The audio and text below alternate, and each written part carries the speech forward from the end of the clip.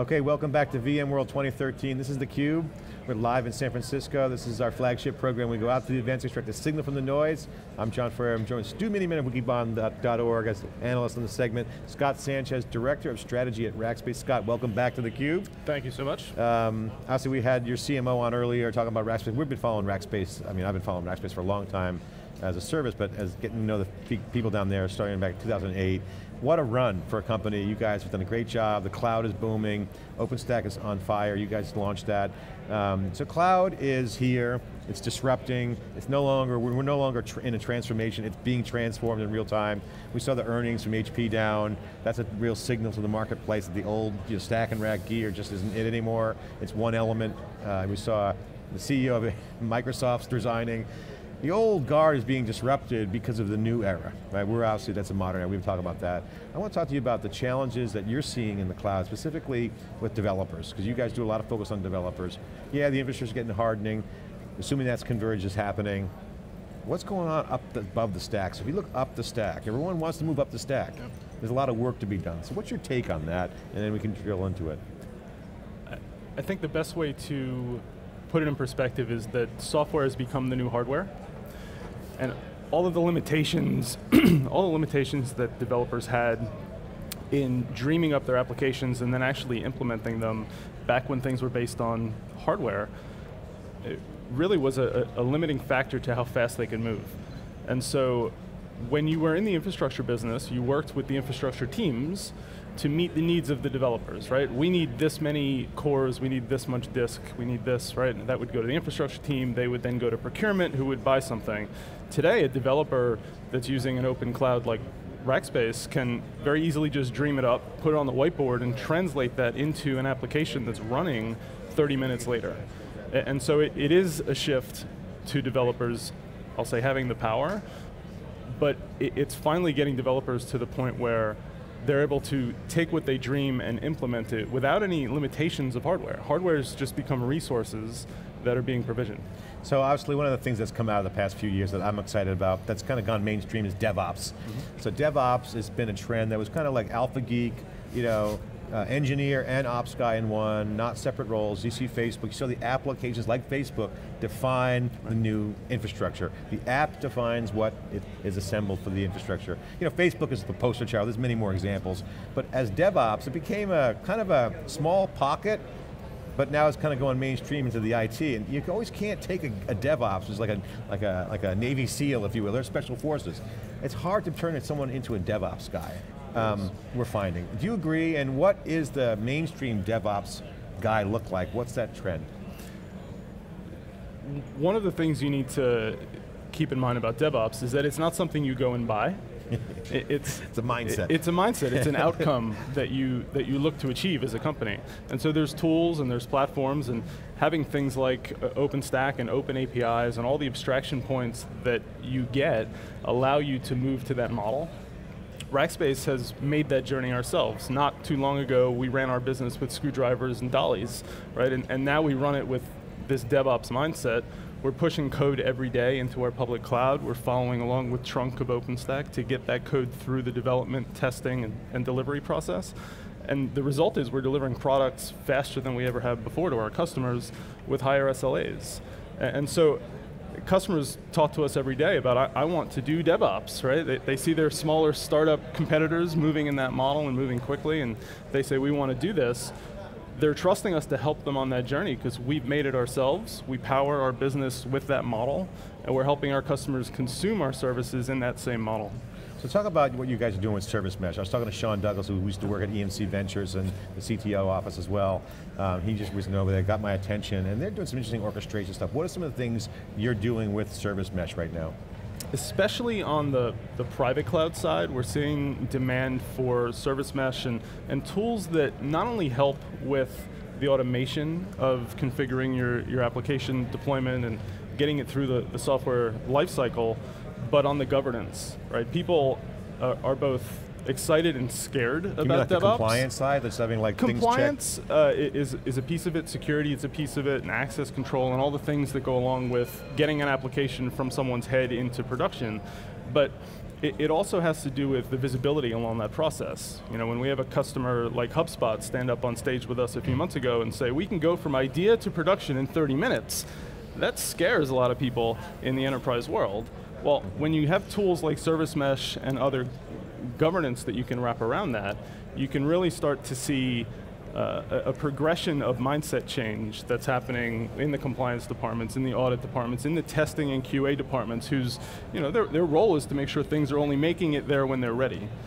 And so Service Mesh really helps customers visualize that and manage that with a platform that feels like the enterprise solutions they've been using, but works in the new model of applications. Yeah, so Scott, can we drill down a little bit on that? Sure. You know, when I think about enterprise IT, we're here at VMworld and you hear people talking about we need to get away from, you know, scripting out of your CLI and how do I optimize my configuration and all that manual labor that they do. You know, there seems a huge air gap between that and somebody that, you know, going to PuppetConf and you know, doing all their custom configuration. So how do you bridge that gap for the enterprise customer? What's that progression? What kind of, you know, training that they need to do to be able to take advantage of these solutions? Well, having been at PuppetConf a few days ago and looking at the enterprise customers that are there and have really started to embrace that model, I do think that the way this happens at an enterprise is that you have to have top-down leadership that's willing to break glass, that's willing to talk to those teams and tell them, hey, the way you've been doing this for 15 years needs to change so that we as a business can do things differently, right? And so once you get to that point where you've got the leaders willing to put their job and their reputation and their career on the line to say, I believe so strongly in this that we're going to change how things work. We're going to work with the teams, we're going to talk to our regulators that govern our business or our customers that govern our policies and explain to them, we can help do things better, we can help you move faster, we can help give you more visibility if you let us move to this new model. And so it's this push-pull, but you really do need strong top-down leadership to say we're going to change how we do things. If it's purely developers or infrastructure people hacking on it and trying to push that up, it becomes a very hard, painful process. And so what we do is we talk to our customers at both levels. We have the architects, but we also have the C-level advisory and services folks that can go have that top-down conversation about transforming their entire model. Scott, I want to follow up on something that Rick Jackson mentioned. He said, you know, open source, kind of, I'll paraphrase, decimates pre-existing, either proprietary or vendor solutions, and he was referring to JBoss being, you know, taking out a bunch of other existing solutions. We had a crowd chat around OSCON, and Josh McKenty said in our chat room, the nirvana, a quote, I want to get your comment on this, the nirvana of hybrid cloud that people actually want is still 5 years out. I give even odds that OpenStack gets there before any single vendor. So to Rick's point about OpenStack, what do you see, and I want you to react to that comment. Hybrid cloud is what everyone wants. It's basically enterprise extension. I call it the DMZ zone for the old school guys, but that's what they want. So it's still 5 years out, that's what he says. Do you agree? And then why does open source get there, and what needs to get done in the stack to make that happen? So I'll point to a couple of blog posts that I put out over the past 2 years. One I think is almost 3 years old, that what people really want, and this hasn't changed in 3 years and it might not in 5, is that they just want something to make all the decisions based on rules as to where their work lives, right? And so things like Service Mesh really help get us there in that you can define workloads and you can define targets and you can define rules and governance around it, right? So it's starting to move us in that direction. On the other side, I think it comes down to the strategy that especially enterprise customers that I think he's referring to are looking for, which is I think they need to have one cloud strategy. They don't need to look at it and say, oh, we have a private cloud in 2 different regions and we have a couple public clouds and we have this and we have that, right? They just need to look at it as we have one cloud. And that's the hybrid model that people are looking for. They're looking, a developer doesn't want to think about, am I getting this right by putting it in the right region or zone or category of cloud? I just want to put it in our cloud. Subclouds. Right? And the same way the infrastructure teams in years past have said, well, this is going to go on this fast, expensive storage, and this is going to go on this cheaper commodity storage based on what they're asking me for. That needs to start to happen at an abstraction level that is not burdening either the infrastructure teams or the developers, right? And that to me is the hybrid cloud panacea that I think we're all looking for. Where we are today is that customers that want that, we're working with them to build that layer to meet their business needs. There is no one platform that you just plug into and it works in a hybrid environment.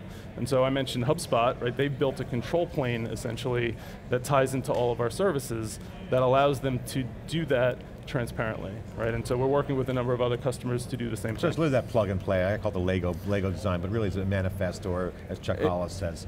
Yeah, if you tie a hybrid back to the electric grid that sometimes gets brought up as an analogy to cloud, when you plug into your outlet, you don't know if that's coming from a wind farm, from coal, from nuclear, you just don't know, right? The grid behind you is taking care of figuring that out, and you can buy credits and you can do things to offset, but when you plug it in, it just works. Yeah. And that is... If there was corrupted electricity, we would care. I mean, that's the data issue, right? Since it comes back down to that. It either works or it doesn't, really, is how you think about it. And behind the scenes, there's a lot of people making sure that that hybrid collection of power is working for you. Yeah. And that's really where that 5-year vision that Josh talks about, I think it's happening way quicker than he anticipates, because we're working with customers every day that are doing it. You guys have built your own cloud. I remember in watching you guys do some acquisitions, but you've added staff, you got the open source project with OpenStack.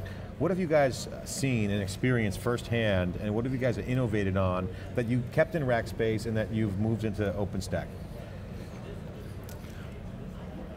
One of the things that really draws customers to us is a product we have called Rack Connect, which is a key portion of our delivery of a hybrid outcome for customers. And so it's essentially a service network behind the scenes that allows a customer to take their dedicated hardware or their virtualization or their public or private clouds and start to put them together behind the scenes, right? With their own private networks, delivering that outcome that they're looking for, that transparency of a hybrid environment. And what we've done is to make it easier, especially around the software-defined networking projects and other things like Neutron in OpenStack, to utilize those types of models. We have a unique position in the OpenStack community in that we are a very large operator, right? There's a lot of people that are software companies or hardware companies. We operate a very, very large cloud and have for a long time, right? And so we understand some of the challenges in a different way than a networking vendor, a storage vendor, a compute vendor. You mentioned service mesh. What do you guys value about those guys? What's the big value of service mesh to Rackspace?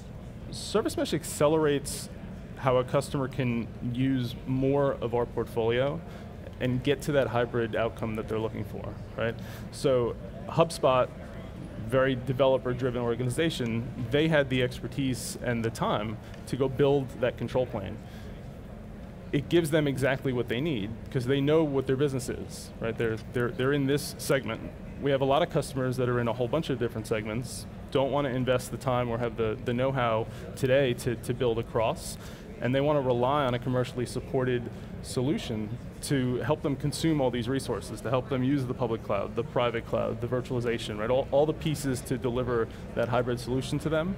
And Service Mesh really accelerates that because they can deliver something on day one that plugs in and is integrated with our full suite. That kind of orchestration and tracking is just critical for, like you mentioned, compliance. I can just see the hassle on some DevOps guy, compliance, what a pain in the butt. You know, I mean, but it can't be that. It's got to be mandatory. It's table stakes, right? And you've got to have that. If you work in a pharmaceutical where you have things like validated systems that you have to prove are the same 12 months from now as they were today, you want something that is more of a package solution, right? It's much harder for you to try and write that control plane than it is to take someone else's documented deployment, management, automation, compliance system like Service Mesh and actually deliver that to your audit department. Well, we got a break, but I want to ask you one final question, give you the last word. What are you doing these days? What are you up to? And are you going to the OpenStack Summit abroad? Is it Singapore, right, this year?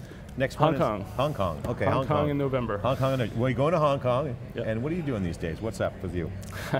So, I'm doing a lot of this, right? I'm out spending probably half my time talking to smart folks like you, to customers, and really understanding what people are doing, what their challenges are, how they're adopting or not adopting all these technologies that we and others in the industry are delivering, and then working back with our product teams and Rick and our marketing teams, and really making sure that we're delivering the right things in the right way to the right people. And so that's been my focus, kind of a strategic view. We need more because there's a cultural shift going on. Obviously DevOps is going mainstream, that's going to be a cloud style kind of mindset. And the younger generation, they don't want to install Linux patches. They want a complete automation. IT guys want to push buttons, make stuff work, assemble infrastructure on demand, all that stuff, manage all the in-between-the-toes details of like compliance. That's the future. I mean, that's ultimately what it's all about. So, really appreciate you taking the time to come on theCUBE. Thank you so much. Scott Sanchez, Director of Strategy at Rackspace. We'll be right back with our next guest after this short break.